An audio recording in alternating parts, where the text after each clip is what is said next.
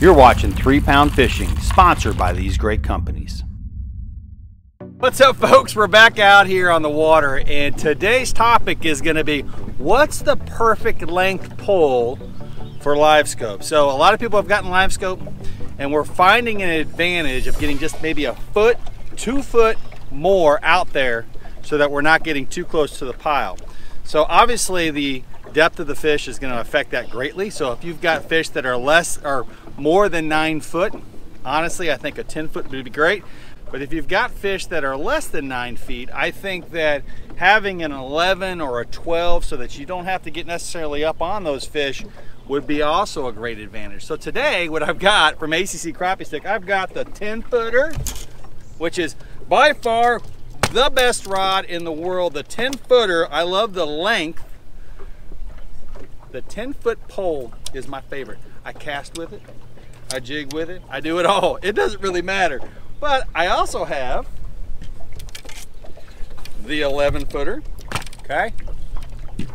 And then, surprise, lo and behold, I have the 12 footer. We're gonna fish with all of them today, and all of our piles are gonna be roughly around that 15 foot mark. So I'm gonna let you know what I think would be the perfect length pole for those type of spots. Now, I don't typically jig over anything less than 9 foot. So I think just right up front, I think you can get away with a 10 footer. But I'll tell you what, I've been using the 11 foot a lot lately. Even in that crab orchard tournament video that you saw, it was primarily the 11 footer. I'm getting very, very comfortable with it for jigging. I'm not gonna cast with it. I'm not gonna throw a float with it. It's purely my LiveScope killer, okay? Now, I've got this 12 footer. This will be the first time I've ever used a 12 foot jigging over a pile. I've always complained that they're just a little bit too heavy. We're gonna see if that holds out, but regardless. So this video is gonna be a lot about LiveScope because that's what we're doing. We're picking the #1 pole length, the number 10, the 11, or the 12 footer for LiveScope, which is ideal. We're gonna use the Garmin Active Captain, okay? So we're gonna program it up.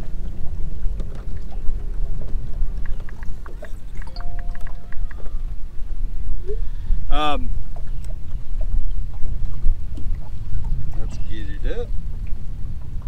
Before we even get on this pile, I'm gonna show you what we're seeing here, okay? If you remember the LiveScope tips and tricks, maximize your depth, your forward. Let's put that thing right in the heart of it. That's crucial. So what a 12 footer allows you to do is definitely put it on spot lock, especially if you have a wind. Hopefully we'll see if it holds us here. We'll be able to bring us right back to our spot. And with a 12 footer, you can just simply put it out there with it.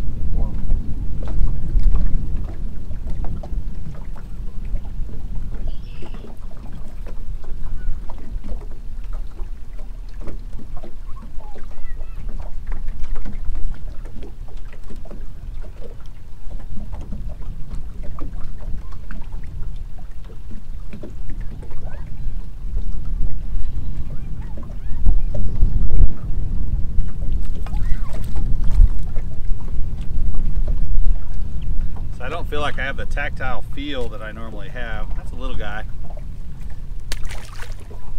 Definitely weighs a little too much, but we'll keep trying it.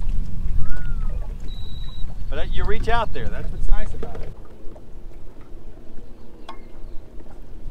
All right, so I have these fish out here at 10 foot. Let's see what we can do.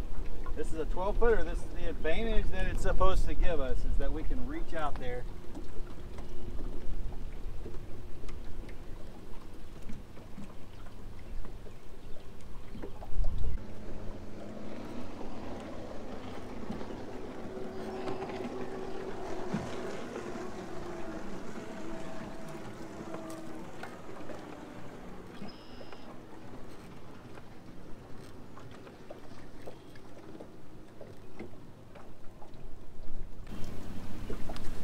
That's a good fish. Still working with a 12 footer. I can tell you that it just feels different for me. It might be for some people. I think some people might like it. Some people might like it. but it is definitely a heavier pole, and you just have to get used to holding it, obviously. As deep as I'm fishing, I don't know if a 12-footer right off the bat now, I don't know if I need a 12-footer. And it's actually taking a little time to get used to how far it reaches out there. It reaches out there roughly around 10 foot.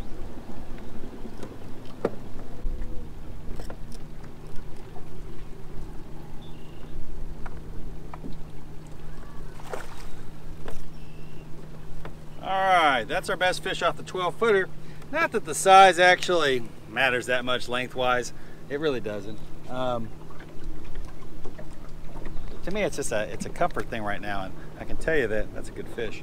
I can tell you right now that 12 just seems really heavy, and it might be the wind thing today. I mean, we have about a 12-mile-an-hour wind, and that's definitely playing a factor on the poles, and I think most people would agree with that. So, you have a big wind. This might not be the length that you would want while you're live scoping.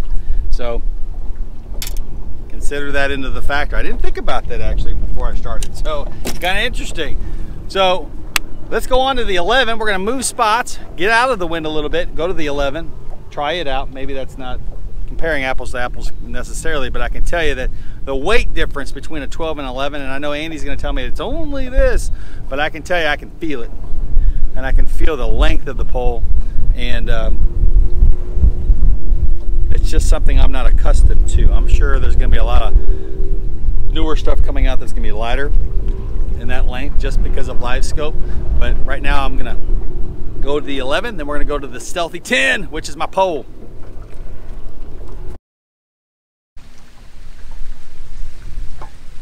All right, so here we go. We've got the 11-footer.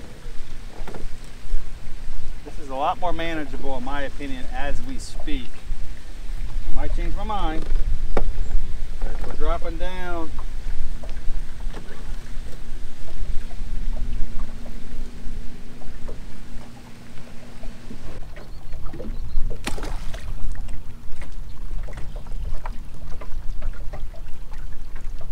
All right, 11-footer, here we go.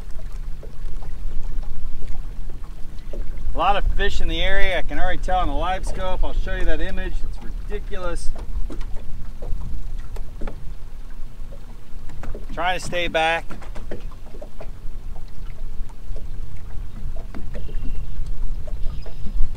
We are kind of in the middle of the day. Sun is high, so it'll be interesting to see if these fish are going to bite, or what it's going to take them to bite.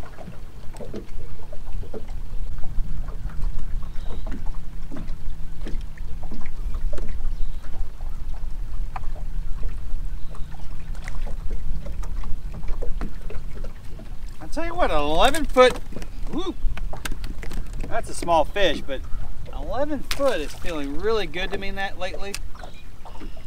I can't wait to get that 10-footer in my hand.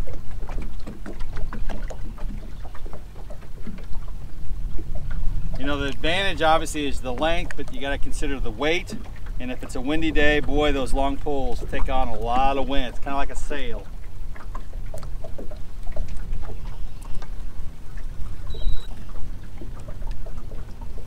You mark my word, the manufacturers will be coming out with longer poles, lighter poles, anything to get you away from that trolling motor. But I can tell you this, that once you're 9 foot and lower, it really doesn't matter.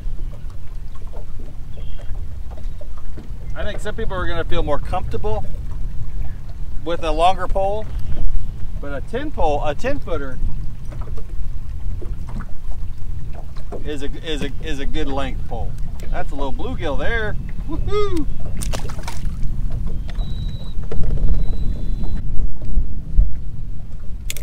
I wish this was easier without the wind. Wind drives me nuts, folks. Too much of it anyway. I don't mind a little bit, but it drives me nuts.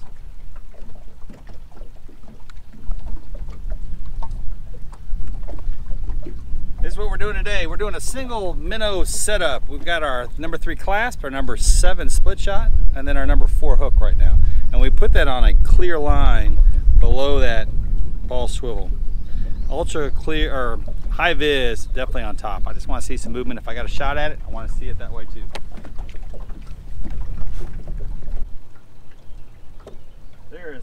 There is a ton of fish down here. That's amazing how many fish are down there. So right there, you know, the fish look like they're starting at 12 foot. I'm just going to put it on spot lock, and I think I can just put like a pendulum and just throw it out there and let it swing back. Probably catch them all day long. At least that's what it looks like.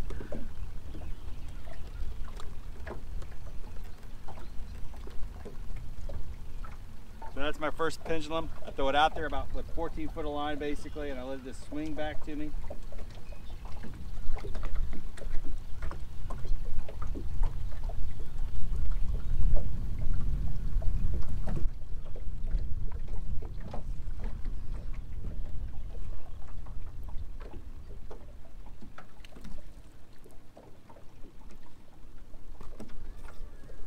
Good fish.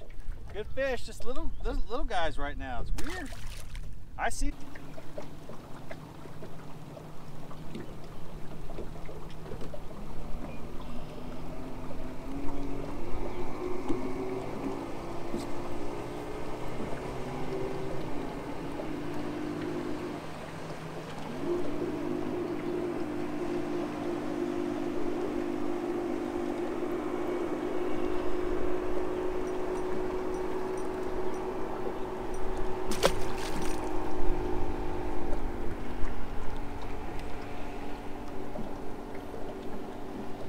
I think this is the type of spot, based on these images from LiveScope, you'll see them here. You can pretty much count on catching a limit. They don't seem to be very big, although I do see some big ones in there. All right, that's the 11-footer. I gotta admit, I kind of like it. The 10-footer is my favorite, and I'm gonna stick with that, but we're gonna try the 10-footer next and see if I can hold to that statement. We'll see. Because I'll tell you, the 12, a little heavy. 11 seems to be a good mix. Number 10 might be stealthy, kind of like the sports car. So anytime you're fishing below 9 foot, we're going to see. So I think everybody's going to like one or the other, feel more comfortable with it. And that's a big thing. Feeling comfortable with the fishing pole that you have in your hand and how far you're away from the brush line.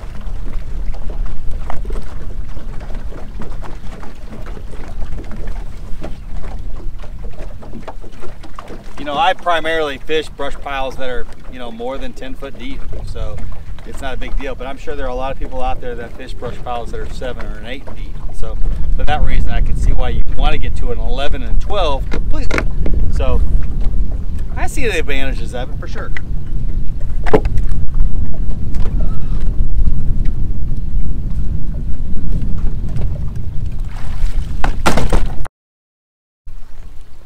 All right, so I've always loved a 10-footer. Why do I love a 10-footer? People are like, why are you casting with a 10-footer? I feel comfortable casting, not casting and drawing back, but casting afloat. And I think a 10-footer is just an all-around perfect fishing machine. You'll see that I have multiple 10-footers in my boat. The 10-footer is the most versatile fishing rod I can imagine. It's the only rod, if I had to choose one, it's definitely the one I would have in my boat. So favorite length, 10 foot, without a doubt. So we're going to try it, and I think that it's going to be completely effective. I know it is. It's going to be completely effective. Anything more than 10 foot, 9 foot down. It's going to get us away far enough. It's comfortable. It's stealthy. It's light. Gosh, you can't beat it, folks. With that said, I think the 11 foot is very close right now. 12 foot, a little heavy, just a little heavy, and maybe just a little, kind of like a windsock.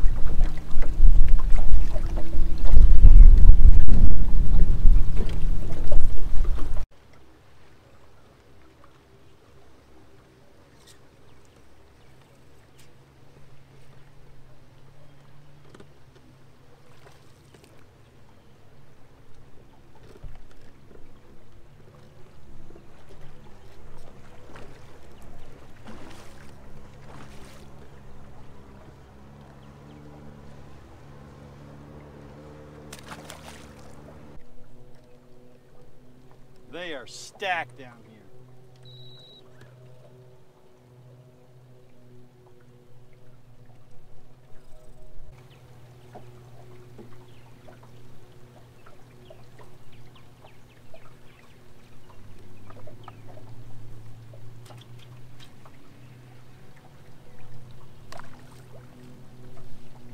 You know, when they talk about, you know, fish being schooled together in size, this whole pile is just a bunch of big ones. We're gonna catch one more, they're gonna leave, but that's a fantastic fish.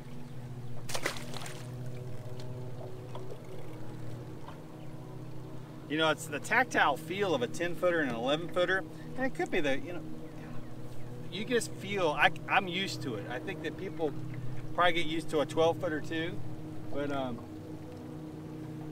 I can definitely feel the bite better with a 10-footer for sure, which makes sense.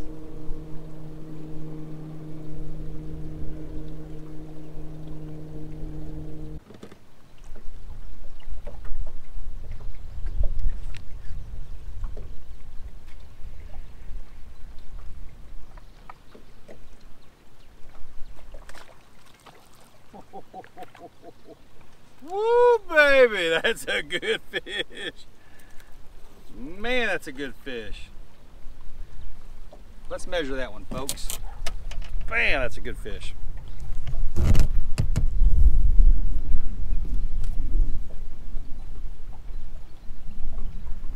All right, that's 13 and a half. All right, that's 13 and a half. Great fish.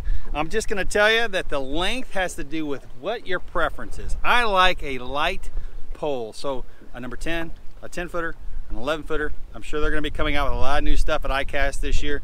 But regardless, I'm gonna change that bad boy around. Light is better. And I still think the 10 and the 11-footer, anytime you're fishing less, or anytime you're fishing lower than 9 foot, 9, 10, 11, 15 foot, what you name it, anything less, anything more than 9 foot, go for the 10 and 11 footer. It seems to be the best. I think you can get away with a 12 footer if you're going to be shallower, but we're going to work on some specs there for sure. That's a haul. Let's let it go.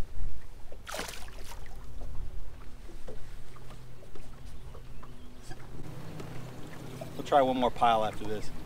I'll give that 12 footer one more shot.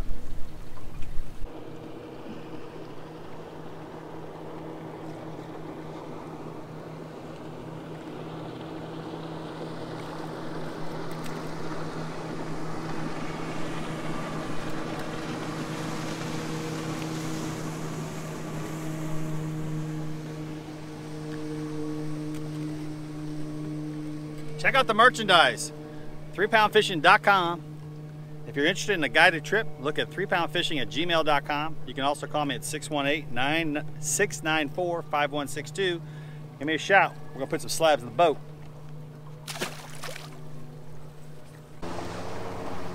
All right, just because I feel bad, I'm gonna go back and we're gonna do another brush pile with the 12-footer. I'm just curious. So, hey, great techniques. Use LiveScope if you've got it. Let me tell you, it's a game changer. It's the biggest game changer. I love it. I love it. Still got to have side imaging, no doubt about it, to find your structure, all that great stuff. So find a great side imaging unit. Typically 10 inches works the best. I think most anything smaller than that is 9 inch okay, but 10 inch. And don't forget, when you're looking at the LiveScope as well, the 10 inch. That's the minimum, in my opinion.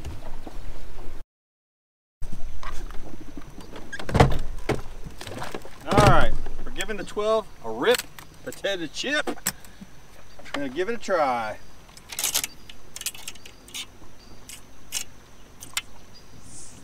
I've caught some really big fish here. You never catch a lot, but you catch big fish when you do fish here. Let's see if the 12 can bring it in. We're gonna go with the big minnow.